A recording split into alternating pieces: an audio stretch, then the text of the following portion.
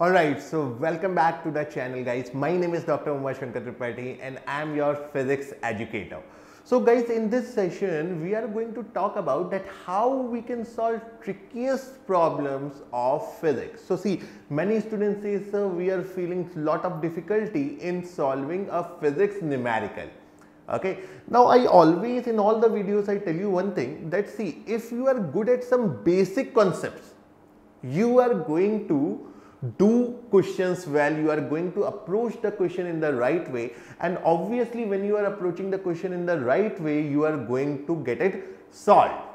Okay, so now in this session I am going to tell you that how you can think of multiple concepts and you can apply those in one question. So for that, please understand it. So I always say that there are some basic concepts that we need to be good at. So the first one is your little differentiation. You must know the basic of differentiation and you must know the basic of integration, right?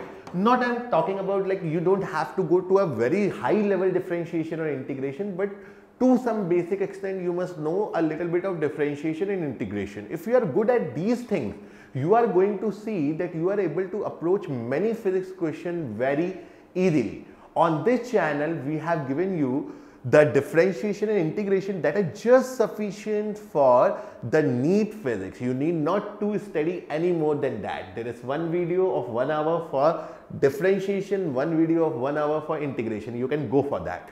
Now the one more important concept is the vectors. See, what we think, sir, we ignore the vectors. Okay, we are trying to learn the vectors during the chapter.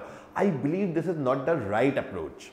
Okay, see, vectors are employed, they are used in many concepts, be it Newton's law of motion, be it the properties of material. So in many contexts, and there are many chapters, so in many chapters you are utilizing the vectors information, motion in a plane, motion in 1D, everywhere vectors are applied. So they are very important.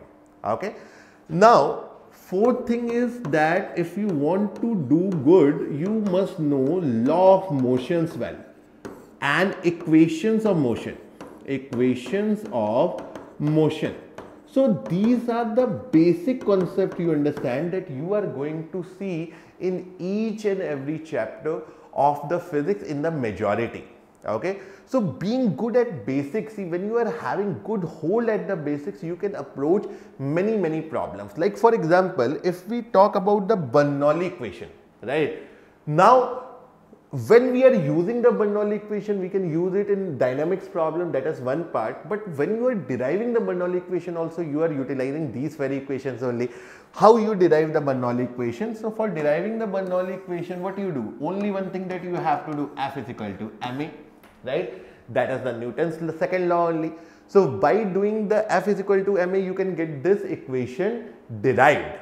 Okay, what is the Bernoulli equation? So P by rho g, that is the pressure head, plus V square by 2g plus z is equal to constant. So what is the Bernoulli equation? What is the Bernoulli statement? It says the sum of pressure head, kinetic head and the datum head remains constant during a flow under some assumptions, like the flow has to be ideal, the flow has to be incompressible, it has to be inviscous, irrotational. Though irrotational, inviscous, ideal is somewhat the same thing. The flow should be steady, and one more thing, that it must be along a streamline. Okay, so when we are writing the Bernoulli equation, so most of us are knowing this Bernoulli equation, right? But when it comes to solving a physics question, we somewhat thought that this is very difficult, sir, how we are going to do it. We are unable to understand the question, we are unable to realize that how we can approach the problem. So let's take one example. Let's suppose we are having a problem like this. So in this problem we are having, let's suppose we are having some liquid filled till the very top of this reservoir. Okay, and there is an opening here, and from this opening the stream of jet is coming out and it is striking the ground at some distance of x. Now you need to find this x.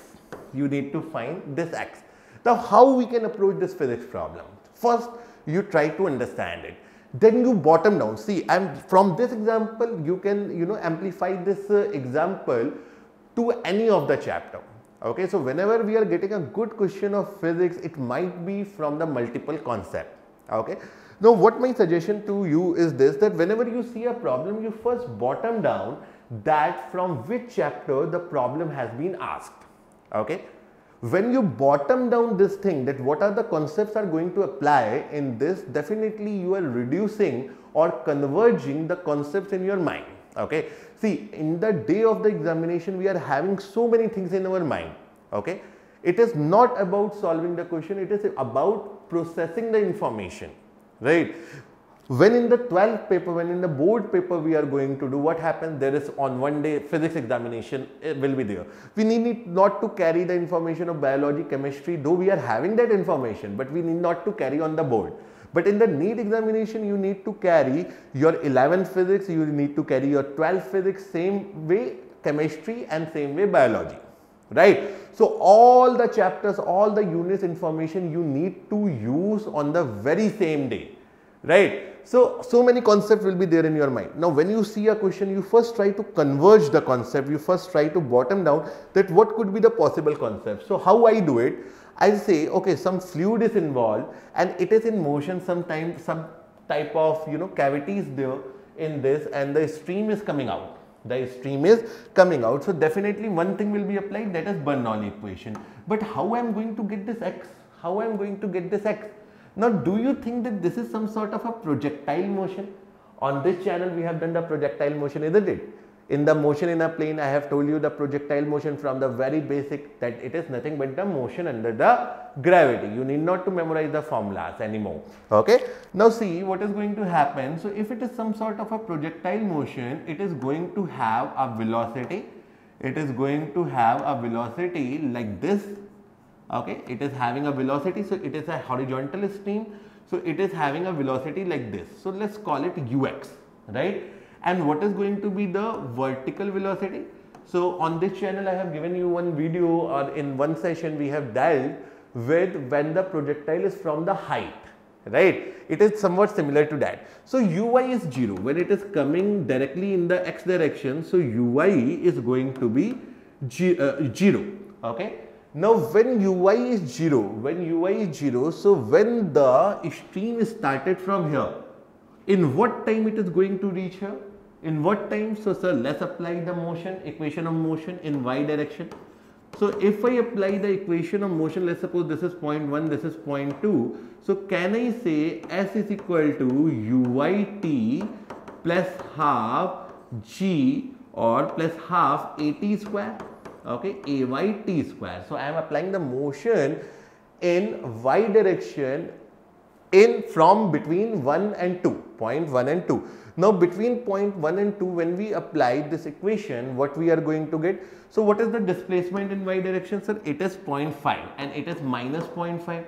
Sir, how it is minus? We haven't read like that. Don't worry, go watch my videos, you will be able to understand. See what we have done. So under the motion under the gravity problem, we have considered one sign convention. What is the sign convention that we have considered? So from some reference, if we are going in the downward, we are taking minus only, right? So 1 is the reference. So from 1, when it is downward, so I have taken minus 0.5. Now it will become plus half. Now what is the direction? Now what is the direction of this y? Ay. So Ay is motion due to gravity, acceleration due to gravity, g, and g is always downward. So when g is always downward, can I write it minus g, and this will become t square. So from here, this 2 and 0.5 minus will be gone. And do you realize that we are getting t as 1 by root g, isn't it? We are getting the t as 1 by root g. Okay. Now whatsoever is happening when the stream is flowing from here, it is going to strike the ground in 1 by root g second. In 1 by root g second. I hope it is fine to everyone. Now the second part is we have to find this x.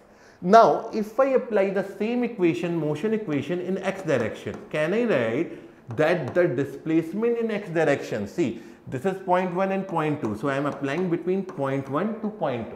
Okay. Now when I apply between 0.1 and 0.2, what is going to happen? So the displacement is going to be this x, right? And what is the velocity in x direction? It is uxt. And what is the acceleration in x direction? So it is motion under the gravity. Gravity always acts in the y direction in minus y direction, right? So there is no acceleration in x direction. So from here, can I say x is equal to ux into t, but t we already have, that is 1 by root g. Now if at all you can find the ux, your answer will be there, your question is sorted out, right? See how we approach the question. Now what you require? Out of all these information that is given in this question, we require this ux. If we have the ux now, we'll have the answer, right? Now from where you'll get the ux? Now let's come to the Bernoulli equation. So if I apply the Bernoulli equation, let's suppose between, let's say that this is point O. So if I apply the Bernoulli equation between O to 1, I know P naught by rho g plus V naught square by 2g plus Z naught is equal to P1 by rho g plus V1 square by 2g plus Z1. Okay, first we have written the Bernoulli equation. Now you see, here at O point, the pressure is atmospheric. At extreme, we are considering the point 1 at the exit. Okay, so we can consider the pressure to be atmospheric there also, so we can let go of it, right? O point is on the free surface of the reservoir. We know we can consider the velocity there as negligible, right? Okay, so we have cancelled this out. Now what is Z naught? So Z naught, so it is height from the datum. So the datum is at 1, so we can consider it as 0.5, okay? And this will become V1 square by 2g. And what is this V1, sir? This is ux only. So it is ux square by 2g and this is 0.5. So from here, are we getting ux as root g? Isn't it? Because 0.5 and 2, they are sorted out, right? They become 1 and we have the g, it will become root g. Now see what is going to be the x then. So ux is root g, this is also root g. So root g by root g, they will be cancelled and we are going to get 1 meter. Okay, so this problem, see how we approach this problem. We first understood that what we are needed for, what we are required and what concepts I can apply in this question. So guys, this is my suggestion to you, that whenever you see a tricky question, a good question of physics, you firstly bottom down to the concepts and then try to think that how you can use those concepts to solve this physics problem. Trust me, any problem of the physics can be solved from the concept you already know. The toppers who are going to crack the examination, or they already have cracked in the previous year, there is no difference between you and them. They are also knowing these very equations. They have also studied these chapters only. They also have followed NCERT. They have also solved multiple mock tests. They have solved many questions. If you do the same, if you are going to approach the right way, if you let go of the procrastination, if you create a habit of study on the time when it is needed, when you are following your timetable, there is no stopping you and you could be the next topper. From these concepts only others can do, then trust me and trust yourself that you can do as well. Okay. So I'll be coming up with some more videos on such topics, on such concepts and such ideas that you can implement in your studies. So guys, please don't forget to like and subscribe. Please subscribe the channel. Please come to the main videos. Harsh sir is teaching biology on our channel. Nikhil sir is teaching the chemistry. So with this, do not forget to subscribe and have a good day. We'll see you in the next session.